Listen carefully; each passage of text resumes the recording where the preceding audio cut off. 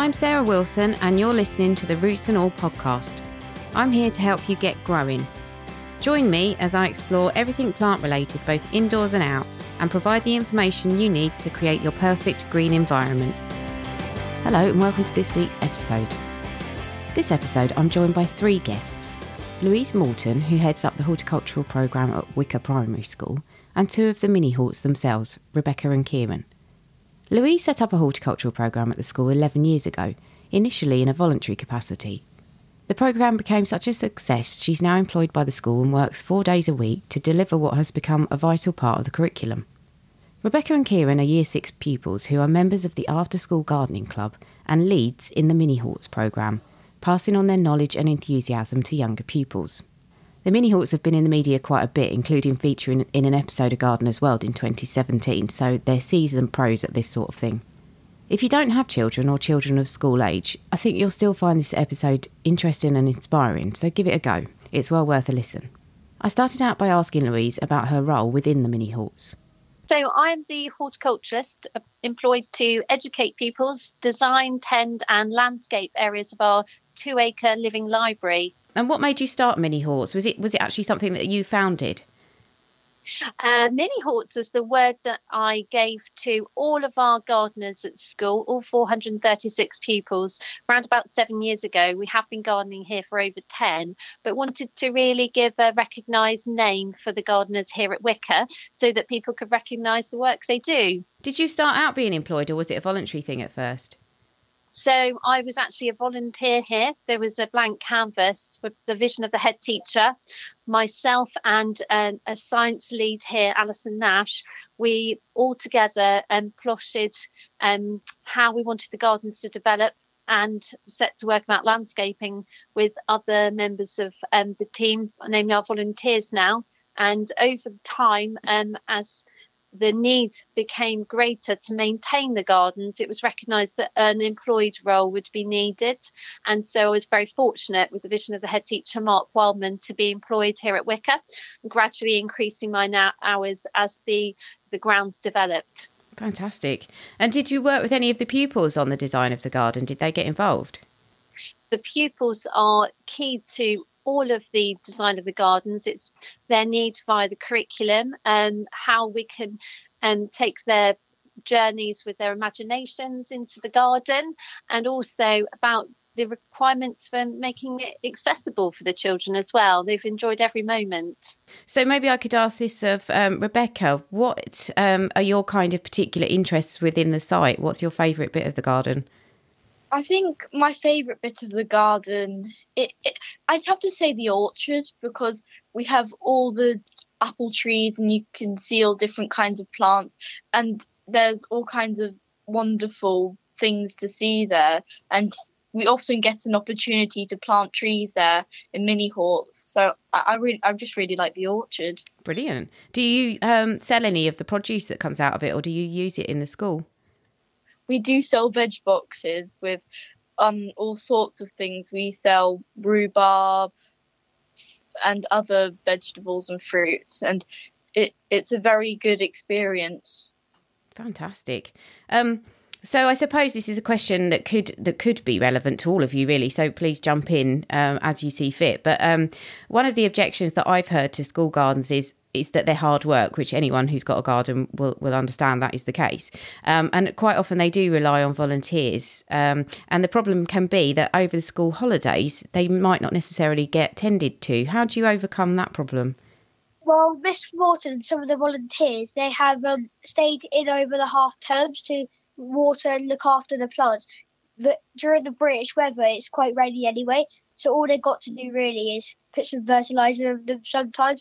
But we have to overcome the struggle by getting all the children involved and, just making sure they have an interest in it. Kieran recognises that, there's a need to maintain the garden because where the children are invested in learning about nature, it's not a case of just planting a seed and leaving it to grow. Actually, we need to feed and nurture and water, and that's exactly what we do here at Wicor. The volunteers are fantastic.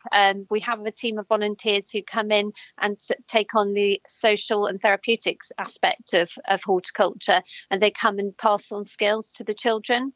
essentially, my role is to keep the gardens growing well during all summer holidays. We run our veg box scheme all through the summer holidays, so the local community can come in and buy veg boxes for £5 each with surprise items seasonally, and the money goes back into funding resources such as seeds and tools. So do any of the children come in over the holidays? They absolutely do. Some of the children come in and harvest veg boxes with their parents, so they get to come and harvest some of the vegetables they've grown. We also get children who have left Wicor and have gone on to secondary school who come back and they actually garden within the school holidays. They garden as part of their work experience as well, which is charming. And do you find that people actually take the ideas that they've learned in the school garden and then use them in their own gardens at home? Absolutely. One of the most exciting things we've had here is where children go home and they start to tell their parents how to garden. Gardening is often known to have skipped a generation more recently. And so children nowadays are going back and actually teaching their parents things they don't know. So they're growing together. Yeah, that's very true. I always think that perhaps the last generation, actually the ones that dipped out on the connection to gardening. So that's really amazing. And you sound as if you are this is a very serious project, I think. And I wonder if you've got any measurable positive impacts that have come as a result of this. Do you actually produce kind of research that is really beneficial in terms of guiding maybe future strategy when it comes to putting horticulture on the curriculum? Well, we have been approached by the RHS to comment on how impactful that gardening has been here in horticulture within our school. It is hard to measure. We're really happy to feed back to anybody who's interested in our 11 years worth of experience. So really happy to contribute, particularly looking at the fact that now GCSE is being made within the subject of the natural history. They're looking at implementing that, and I think gardening plays a key part of it. Our children here are really, really so passionate about wildlife, and that is the connectivity between wildlife and gardening as well. A recent sort of plea from David Attenborough for more people to be gardening for the planet, is mentioned in things like Gardener's World, and that's something that we're really, really passionate about doing, is improving biodiversity as a whole. And if people would like to see how we have improved biodiversity in our site, we'd be happy to comment and share some of our findings. Yeah, that would be amazing. Where could people reach out to you to do that? So they can connect to us directly through our school office if they want to message and contact Louise Moreton at Wicor, and likewise our head teacher, Mark Wildman. We'd be happy to be in contact with anybody who'd like to come and have a look at our grounds as well. Wow. Oh, that's lovely. Brilliant. So is horticulture on the curriculum in UK schools at the moment, or is it just part of that? I can't remember what you called it. Natural environment. Yes, and that's a natural history. Essentially, horticulture is not listed on curriculums in UK schools. However, our unique point at Wicor is that we have written a bespoke curriculum piece integrated into our science curriculum, which has natural history and horticulture. So it allows our children to learn about both subjects. And all schools, it is achievable. Gardening can be adapted to deliver all aspects of the primary curriculum. It doesn't need to be sectioned into purely gardening. I think that's where some people are a little afraid to try different things, maybe because of resources, as you've mentioned, because of funding, and also because of staff shortages. Essentially, it does take more adults perhaps to go outside and learn. Yeah, I imagine it is quite. As I say, the people that I've spoken to anecdotally have said that it's just a very difficult thing to manage. There is a lot of work involved, and I think that's a barrier for a lot of people. So do you think maybe the key is to get in, the support of the management team within the school, but also getting the support of maybe the local community and the parents and the pupils and everybody else to make sure that it's a collaboration? It needs to be a whole school approach, starting as ours has with the vision of the head teacher. You need to have the management structure on board. Then you also have to have somebody who has the time dedicated. As I have been employed to actually run the facility, so it might be a few hours a week, it might be a full-time role, and then also the teachers who are allowed that time to weave in the gardening aspect of the curriculum. And also absolutely all the children need to invest in it. It's their environment, showing the care and also investing in their well-being. In addition, community involvement can be achieved, can be a bit daunting for people, but it can be done. And I think that the key is to start small, grow big. Don't think too much beyond what's in front of you at the time. Apart from the veg box scheme, is it something that you think you need external funding for? As you mentioned when we first spoke, you are a state school and there essentially is no budget for this. So how do you fund it? So we started, as most schools should look at it, with a small plot. It could be a metre square raised bed, it could be pots. You can do this in a concrete ground, but we have essentially been lucky enough to have large grounds so we can nibble away. But we're now at a stage where we do rely on still support from a very supportive local gardening centre, who give us recycled pots if we need them, split bags of compost. We do enter as many competitions as we can so we can put money back in, but we are also self-funding in the fact that we have developed products as well. We have our own botanical soap, so funds from that profit go back into the school gardens. We have our own tea. We have also the veg box sales as well. So we're developing, and the money is going back into the pot. Yeah, fantastic. That's really great. So Rebecca and Kieran, has it changed the way that you think about your future careers? Is this something that you might look into now as a viable career option? Definitely. Yeah. It would be a very enjoyable career, and it would be positive for the planet, and it would be very good for mental health. And yeah, I'd definitely look into it. Same here. I'll definitely look into it. I was thinking of being an IT manager, but having a look on the outcome of our world at the minute, the ozone layer is breaking and climate change is just coming to a really bad rate at the minute. So gardening could actually save the whole world. What do you think are the most important aspects of the garden? Do you think it's growing food and being able to feed yourself, or do you think it's how it works with wildlife, or do you think it's both? I think it's both, because wildlife is really good because, we need places for all our wildlife to live. Like birds, they're coming down at a fast rate as well. But as long as we have a pond that we do, that we're really lucky to have. So we have frogs and all that. But then that's when the birds can come in and feed on the worms at the allotment, and we have a compost area. So I think we're really lucky to have these facilities. You definitely are. And what's some of the most exciting things that you get coming into the garden in the way of wildlife? We see a lot of beetles during the gardening year, and we have a lot of mint. That's why we make soaps and teas with it, and that does attract beetles and other insects and birds and other animals. It definitely does encourage the wildlife. And I imagine that the garden is something that could feed into other subjects. So do you use the garden when you're learning about maybe science or even art? Oh, yeah, we come into the allotment when we do science because we have a lot of environmental science. And it's a very good place to sort of observe how plants survive and grow and how animals live off them, and it's a very good area to observe the life cycle. I have to ask, what's your favourite thing to grow?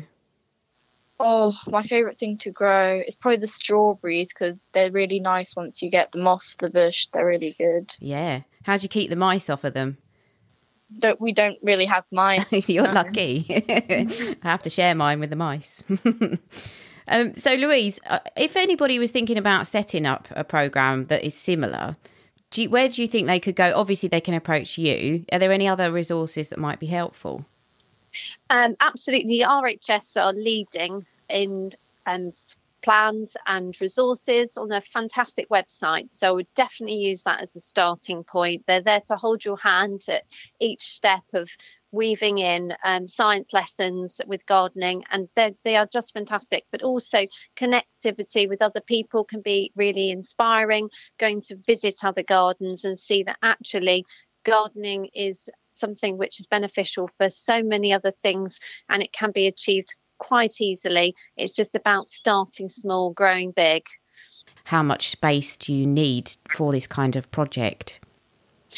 So one thing that inspired my journey in school garden was that I had a school concrete playground, and I used to look at the trees and I used to look at the weeds that grew within the cracks of the grounds. And actually inner city schools can be inspired by growing pots, a metre raised beds. Okay, the size might be smaller, but the values are still there. Growing plants, being in the fresh air, and actually seeing the wildlife that visits those plants. And it needn't be expensive. It could be done with recycled materials, free seeds on the front of packets which are donated, and it can be achieved. It's just about managing it and planning it and having that vision of a head teacher to enable it. Yeah, so Rebecca and Kieran, is there anything that you're particularly concentrating on at the moment in the garden? We really are thinking about how there is a decline in our insects and how that doesn't attract as many other animals as well, because certain insects we used to see aren't as common anymore. So it really is something we do focus on. Are you looking at anything in particular? Just beetles generally. Oh, okay. Beetles. And what do you do to encourage those in? We generally try and plant plants that do attract insects, as well as bees and worms. We like butterflies. Basically, we just try and plant plants which are very good for insects. Yeah, so essentially, the Year 6 children are holding a wildlife for gardening fair where all year groups are growing plants which are designed to attract different species of wildlife, so butterflies, bees, grasshoppers, crickets, dragonflies, damselflies. So it's a whole 6 months worth of growing unit which will come to a head in June, where we invite entomologists in to work with the children and share that event with the local community. And actually, out of interest, going back to the whole careers thing, about obviously horticulture is having a bit of a low moment in terms of its profile as a potential career. Have you noticed any children being more interested in horticulture as a career as a result of having the garden? Absolutely. As I say, we have former pupils who come back to Wicor to garden with us weekly, and they are so passionate that they are using their work experience time here, and they're also going to visit local centres such as Sparsholt as progressing after they leave and finish their GCSEs. So we are definitely the proof that it is working, that it is inspiring children. We've had great support from the RHS as well, enabling children to go and have work experience with them, and that's been really, really powerful, saying it can be achieved. Have you had any unexpected benefits from having the garden? Unexpected benefits have definitely been within the community, changing, touching lives. Therapeutic horticulture here was something that we wanted to encourage, but never expected to have such a direct impact to the local community, and also setting an example for children, seeing people give their own time and energy to come here and pass on skills which are often being lost, and actually connecting people who would be maybe isolated, lonely, and increasing their health by enabling them to be active outside in the fresh air has been breathtaking here. Absolutely stunning to watch and stunning to be a part of for the children and the adults alike. Yeah, it's such a good thing. I mean, I can't speak highly enough of it. But I wondered actually, to finish, whether you could each maybe share one or two particularly uplifting or poignant or heartwarming experiences that you've had whilst you've been involved in the project. I don't have a particularly brilliant moment, but the whole thing's just really incredible because you get to socialize with other people, you get to grow plants, you get to see what comes out of it. It's an educational process as well. It's just all incredible, really. And Kieran? Well, I had this one very particular moment where we were doing Gardening World, and they asked us, like, what do you think about mint? And I said, I like mint and it has a nice smell to it. So now all my friends call me Mint Boy. Brilliant. Well, there's much worse nicknames, so yeah, I'd be happy with that. Mint Boy, as seen on Gardener's World. He's famous. He is. And I think that, again, mine comes back down to children who have never seen things like frogs, squirrels, never seen particular wildlife in their own habitat. That has got to be uplifting for anybody to share that moment with children, but also with the community. We had somebody who was very, very unwell, and after he had passed, he had been here to garden with us for several months in that time, and his wife wrote to say how that had made the last few months of his life so special. And that's something we were told so dearly, that this has happened, that we can facilitate this at Wicor, people making a difference. Yeah, that's lovely. I mean, it sounds as if you're so lucky, especially to have the community involved. That's really quite magical. And I think it's maybe something that a lot of schools don't have, that connection, because they're not doing anything that can involve people necessarily to come through the gates and spend time on the site. Absolutely. And it obviously everybody is DBS checked, and people in days gone by would come in and read with children. Why shouldn't they garden with children? Why shouldn't they be passing on skills? It's not just about being within the classroom, it's being outside of the classroom. And the art of conversation, which is being so readily lost with computers and screens, is enabled within the school garden for children to talk and have conversations. Again, the skills are, and resources are endless out here. So it's just a fantastic opportunity. Well, a very big thank you to Louise, and a very special thanks to Rebecca and Kieran for taking time out of their day to speak so enthusiastically and professionally about their garden and what it means to them. I've been meaning to speak to Louise for a long time, and I'm glad we finally managed to catch up.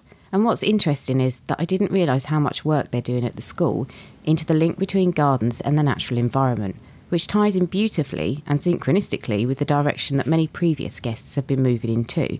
I'm thinking specifically about the episodes with Kate Bradbury, Dave Goulson, Benjamin Vogt, John Little and Fergus Garrett, so do go and take a listen to those if this is something you're interested in. It sometimes feels like it's an uphill battle to wake the world up to the importance of these issues, but if we take Wicor Primary as an example, it sounds very much as if they're already exploring the area where ornamental gardening and the natural sciences overlap.